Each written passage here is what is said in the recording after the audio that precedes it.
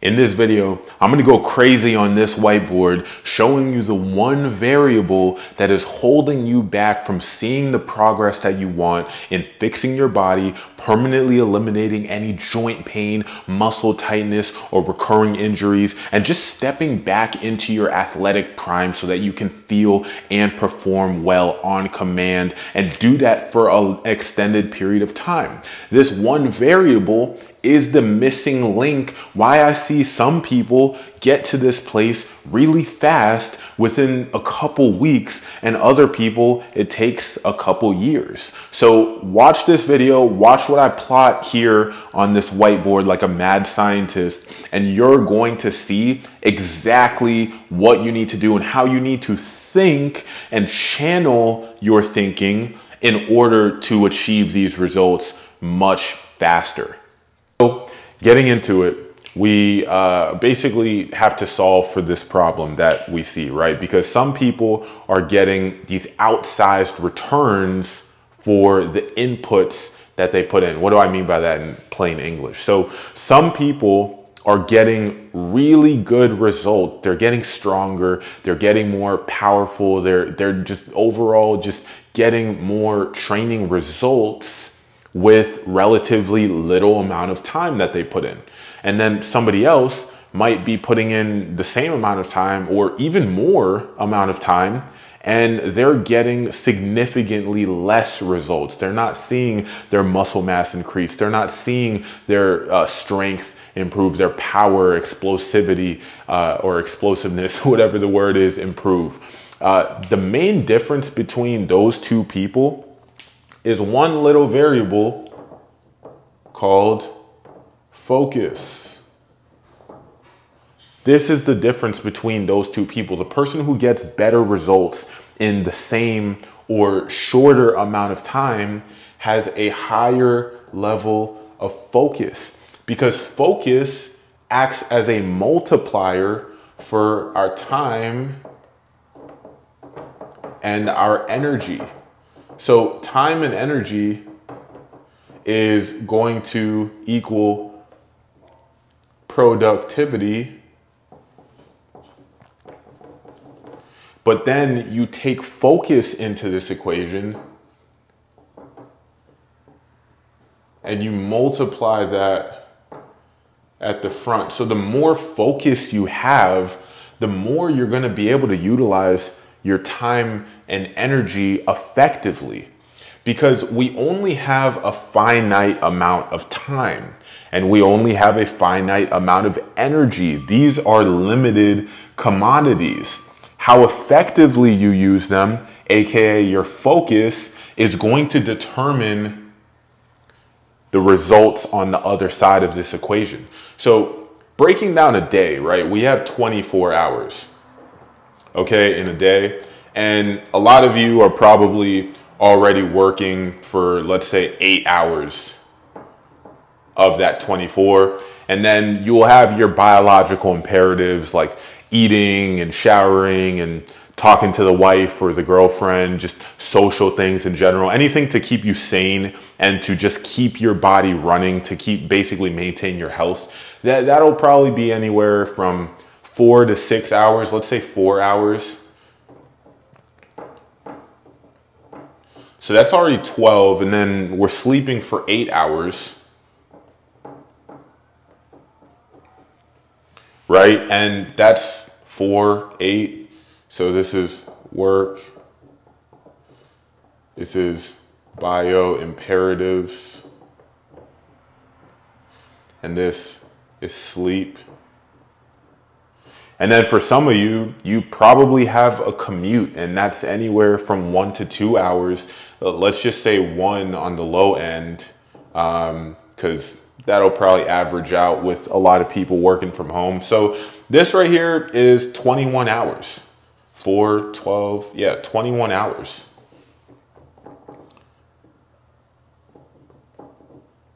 So that leaves, assuming that you live a very strict lifestyle, because this 4 hours includes things like eating and showering and other things that you're going to need to do, going for walks, like light exercise. This isn't considering training. So you might actually be at a little bit higher than this 21 hours, but let's say you live very strictly, very minimally, and you have this 21 hours in total. Now that only leaves 3 hours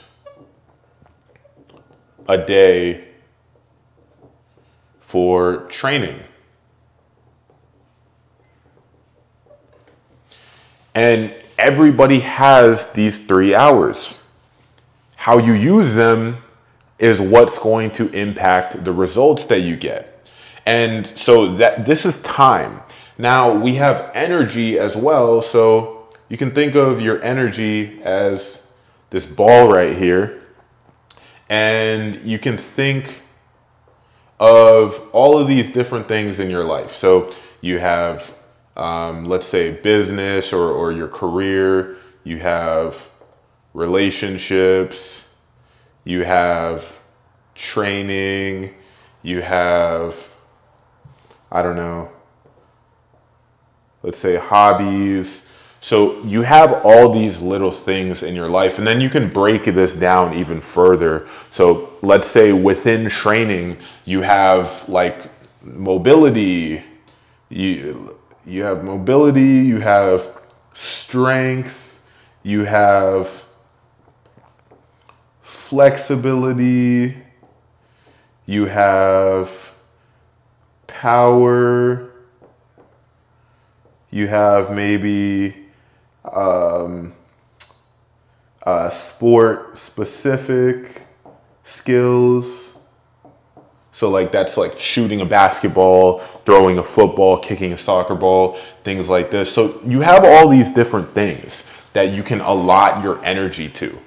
Now, the more that you can cut down your energy.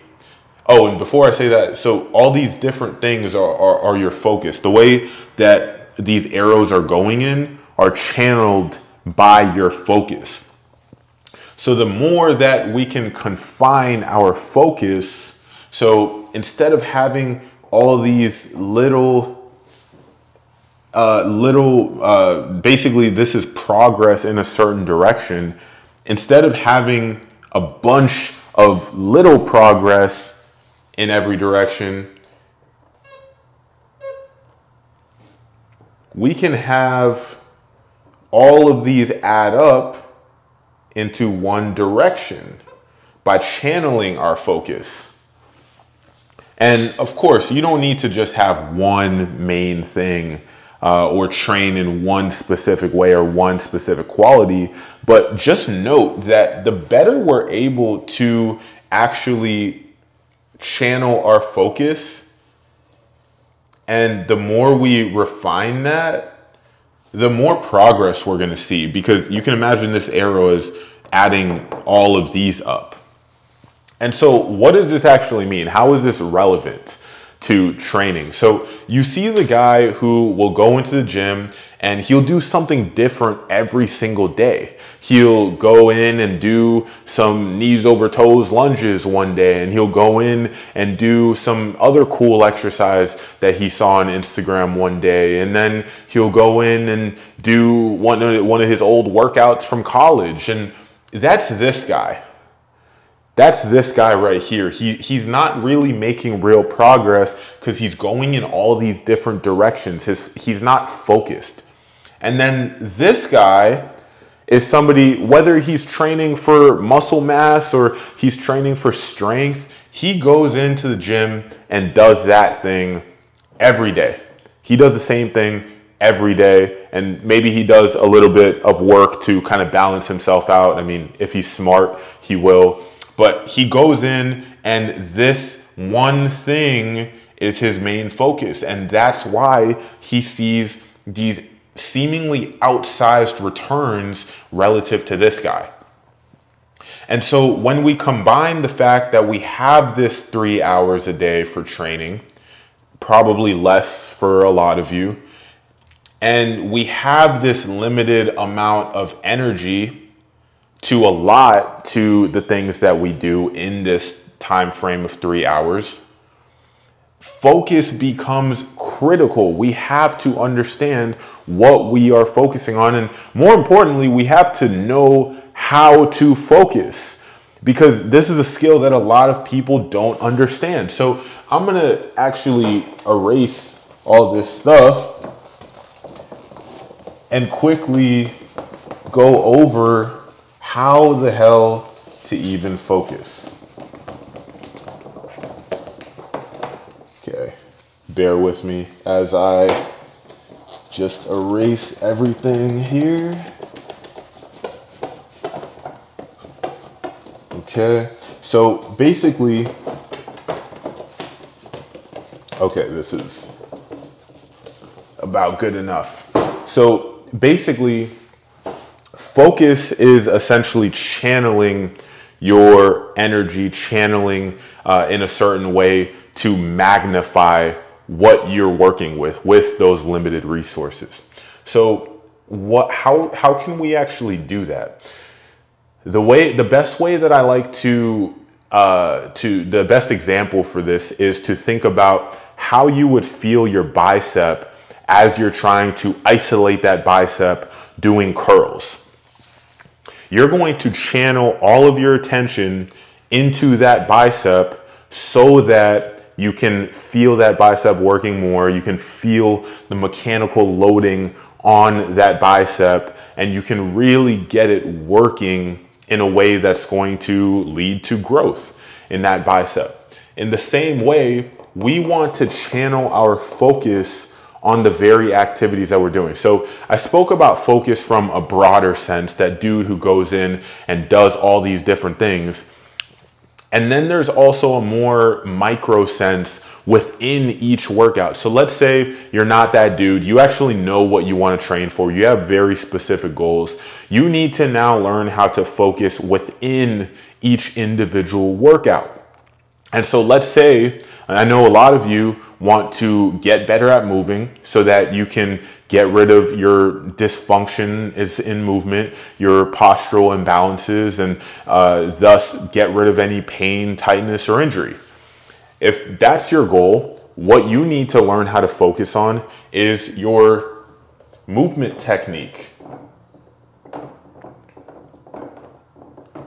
So once you know that you want to focus on your movement technique, now you need to understand, okay, what are the different components of movement tech? You have full body tension. You have breathing. You have foot, ankle activation, and then also hands as well, really important. And there's some more things here, but these are some of the main ones. And basically what you need to learn how to do is channel your attention just like you do to that bicep to each of these areas as you're training. And it's literally like just focusing on that one thing, feeling the sensations that are involved with that function or with this feature of the body. And as other thoughts come in, as your mind might want to wander, like let's say you're focusing on your breathing as you're doing an exercise and you start thinking, oh, well, my hip feels kind of weird. I wonder what's going on with that. Oh, well, maybe it's because my glute isn't firing that well. And oh, well, maybe my glute's not firing well because my pelvis is out of position. And you just go down that rabbit hole. But your main intention was to focus on breathing. But you forgot about that because you're not focused, because you didn't channel your focus. So again, in that exercise, you can think of your energy here. You have a limited amount of energy / attention. And then the focus is where you channel it. So let's say that because you focused a little bit on the hip here, you focused a little bit on your breathing, you focused a little bit on your pelvis position, like you didn't make that much progress in that individual exercise, whether it was a lunge or you were doing a squat or whatever the case may be. You didn't make that much progress, as opposed to if you channeled your focus just into the breath. You're gonna get a higher out. You're gonna get a bigger outcome. You're gonna get more results from that exercise in terms of locking in your movement technique, becoming a better mover. So you need to apply this to everything that you do. There are so many different intentions, and you can go through my content on YouTube to understand some of the intentions that you can hold as you're moving. But there's an infinite amount of things that you can be focusing on in your body, from just different sensations to different functions. Like you can literally bring your attention to anything. Pressure distribution, the weight distribution from side to side, the tension through your body, the compression versus decompression. There are so many qualities that our body, our nervous system allows us to sense and feel, and thus direct our attention to. And all of these things, like the better you get at focusing, the better you're going to be able to lock in those things the way that your body is naturally designed for them to operate. So the better I'm able to channel my energy, my focus, my attention to something like foot and ankle activation, and I have that knowledge also as a prerequisite of how the feet and ankles should be activated, the better I'm going to be able to improve my foot and ankle activation. So again, you can see that the better your focus is, the better and faster you're going to be able to rewire your movement in this scenario. So if you're constantly being bombarded with music in your headphones, like super stimulus based songs and stuff like that, and you're talking to 20 people at the gym, and you're going from one side of the gym to the other side of the gym, and you just got so many things going on, distractions limit focus. So you want to limit distractions to increase focus. Distractions, you want to get rid of as much as possible. Like you really want to make sure that as you're working to, again, in anything in life, but specifically if you want to rewire your movement, you want to balance out your body, get rid of movement dysfunctions, you need to get rid of the distractions. And in this example, a distraction is anything that's not one of these points of focus. You can try and focus on a bunch of different things at once, but I find that having one singular intention throughout an exercise is the most effective, most impactful way to make the most gains and to see the most progress. So that's about it for this video. Again, if you stuck with me all the way through to the end, you probably have a high level of focus, and you probably are a very disciplined person. And I know that you're going to take this stuff and run with it to have that ultimate athletic, resilient body that you want. And if you want my help with that, you can click the link down below, schedule a call with us, and see what we can do. We'll talk to you about your specific situation and kind of get on the same page about what exactly it is that you're looking to do, looking to achieve. And from there, if it makes sense, then we'll work together and we'll work on this stuff. I'll teach you specifically how to channel your focus, and more importantly, what to channel your focus on. And from there, you'll be a beast. You'll be able to elevate in a fraction of the time that most people do. So if that sounds good, just book a call down below. But other than that, that's it for this video. Peace, guys.